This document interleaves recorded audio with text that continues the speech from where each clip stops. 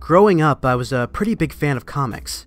Some of my fondest childhood memories take place in my old local library, where I hung around the YA graphic novel section and spent a great afternoon just reading the comics they offered me. One hero I fell down an obsessive hole of was Spider-Man. Talk about a colorful superhero surrounded by colorful villains and a bunch of interesting plots. So many iconic villains came out of the Spider-Man comics, but there was one that stands out in the crowd to me.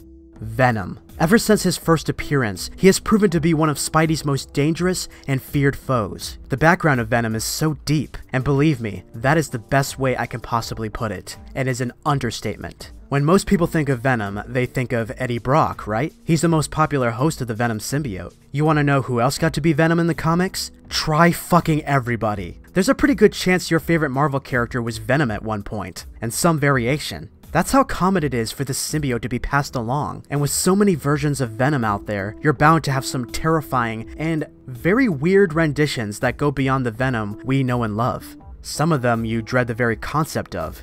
And today, I want to cover some of these terrifying and bizarre ideas. So without further ado, I'm just gonna jump right into it.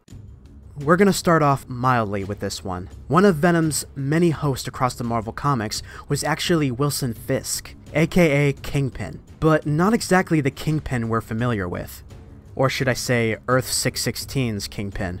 God, these infinite Earths piss me off. No, this one takes place on Earth TRN 421, a world explored briefly in the Marvel's 100th anniversary special series.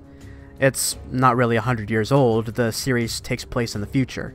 Not a lot is covered in this Earth synopsis from what I could find, but one thing is for sure, Kingpin gets a good old dose of Venom. On this Earth, the Venom symbiote has a lot of similar attributes as Earth 616's, with the addition of being able to pass along through technology in this case. The experiments with the Venom symbiote were funded by Kingpin, and at one point he used Eddie Brock as one of the test subjects and had him fight, who else? Peter Parker. At one point, Kingpin kills Eddie in cold blood and takes the symbiote for himself, creating a huge Venom blob monster that really is terrifying, given that Kingpin is already a behemoth of a human being, and now is even larger and more powerful because of Venom. Kingpin Venom tries to kill Parker as well, but the Wallcrawler manages to lead the fight into the woods, where Peter thankfully manages to separate him from the symbiote, and creates a nice cozy after-battle campfire with it, putting an end to its reign. Next up, let's hop on over to Earth 1610, or as you might know it better, the Ultimate Universe.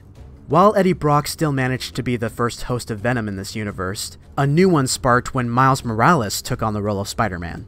During this time, everyone was searching for this new Spidey's identity, two of them including Betty Brant and Dr. Conrad Marcus, who helped create the spider that bit Miles. Just as Betty was getting a lead on the new Spidey, she ended up dead at the hands of Marcus, and he went and stole a sample of the Venom symbiote to go hunt down who he believed to be the new Spider-Man, Jefferson Davis. Yup, Miles' dad. Naturally, this new terrifying Venom got into a fight with the new Spider-Man, and at one point, he was eaten by him.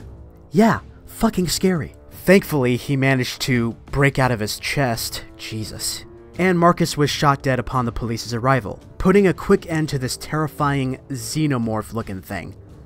Now that we've covered that, why don't we talk about the time the Guardians of the Galaxy had a game of hot potato with the Venom symbiote. It all started in Volume 3, number 21 of the Guardians series, the start of the Planet of the Symbiotes trilogy, where at this point, the host of the symbiote is once friendly neighborhood bully Flash Thompson. After going on a brief killing spree, he is tracked down by the Guardians on Nowhere, and together they manage to separate Flash from the symbiote successfully. They take it back to their ship to discuss what to do with it, and wouldn't you know it, it breaks free, and latches itself onto Groot of all Guardians. And thus we get this priceless panel of him proclaiming, "I am Venom," which is just gold. Groot Venom starts wreaking havoc on the ship and sends it into an asteroid field as a result. Drax manages to get the symbiote off of Groot, and it makes a quick escape from the team. When most of the teammates go to search for it, the symbiote manages to get a hold of Rocket next, who then holds Drax and Groot at gunpoint, demanding control of the ship. He opens fire, claiming he's tired of Groot's speech. You can't make this shit up. And the Guardians battle him. Just when it seems that Venom Rocket just might maroon the Guardians, Drax grabs him and the symbiote transfers to him. Venom Drax does manage to take control of the ship and lands them in the planet of the symbiotes, where they come across their lost teammate Flash Thompson again. Oh yeah, did I mention Flash was a member of the Guardians of the Galaxy? Yeah, Eugene got around a lot in the comics. Anyways, they find that the hostless symbiotes of this planet are actually not hostile at all, and the Guardians even allowed themselves to bond with them temporarily because of this. It's here they learn the true intentions of Clintar. For those of you who don't know, that's what the alien's name really is. And as it turns out, it's only the renegade species that cause chaos when latching onto a host, and goes after vulnerable humans like Eddie Brock, or ill-intentioned ones like Mac Gargan. It really gives you a new outlook of the symbiote, and the Horrifying Planet of the Symbiotes trilogy ends on a good note, with Flash being crowned a safe symbiote host, and a warrior of the cosmos. Flash Thompson? And Star-Lord becomes president of the Spartax, so yeah, as chaotic as it could get. Just about every version of the Venom Guardians were horrifying, but a very happy ending. Now, before we get into more obscure versions of Venom, let's talk about probably the second most popular wearer of the symbiote, Mac Gargan. Just look at him. The fact his eyes are more realistic and just, truly a scarier face than the classic Venom, in my honest opinion.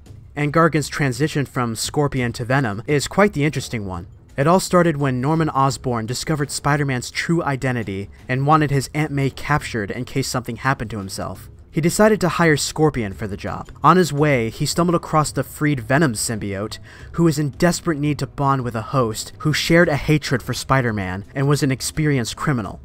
So what do you think it did? Yeah, it bonded with Scorpion, and Gargan became the new Venom. He soon found himself teamed up with the Sinister 12. I won't go into all the members because holy crap. But it was led temporarily by Gargan while Osborn was still in prison. The large group went after both Spider-Man and Black Cat, only to be thwarted along with the help of a few Avengers and the Fantastic Four.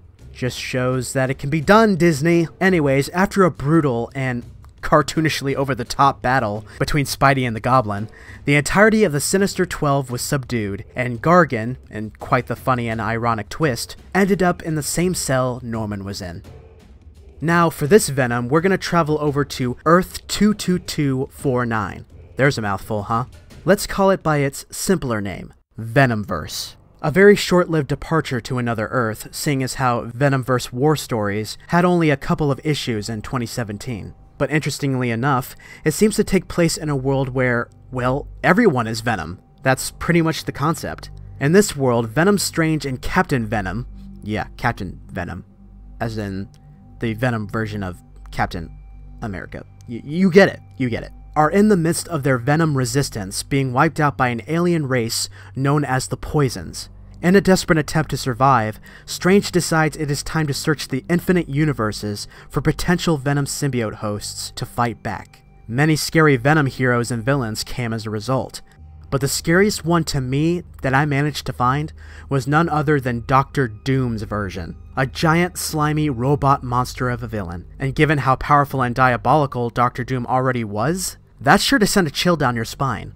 You would think this would result in a ravenous killing machine, but despite how intimidating this looks, Doom actually managed to control the symbiote and refuse the urge it gave him to devour his world's Avengers, instead making a peace treaty with them. And this all happened before he traveled to Venomverse to help in Strange's resistance. So, as it turns out, a very level-headed Venom, but still I would keep my distance. Now, you cannot have a Venom list without bringing up Venom 2099. You simply can't. So we're gonna venture to Earth 928 now, or you can just call it the 2099 verse like I do.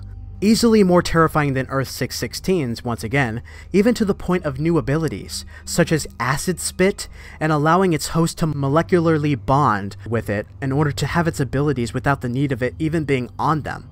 The host of this one is Crone Stone. I hope I'm pronouncing that right. The older half-brother of Miguel O'Hara, aka Spider-Man 2099. Crone enjoyed bringing pain to his young sibling to the point where Miguel thought of killing Crone at one point. And you thought your sibling fight over the TV was bad. Crone naturally became quite the murdering psycho as he grew up, and went after the Gallows family, which backfired when the family fatally wounded him, and left him in the sewers to die. But he ended up being saved by none other than a mutated symbiote, making him the Venom of his timeline. His first course of action was to continuously torment Miguel by going after the ones he loves. Typical villain agenda. Probably the worst case of this is when he managed to murder his ex.